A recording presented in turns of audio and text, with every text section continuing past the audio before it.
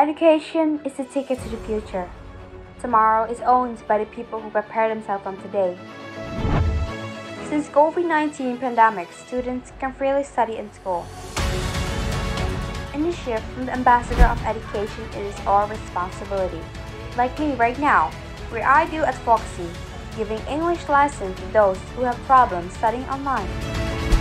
This is my role as the ambassador of education. I can share useful knowledge for the youth. Knowledge will never end, so don't ever think about stop studying, because life will never stop teaching you. Get started where you are from, what do you have, and what you can do.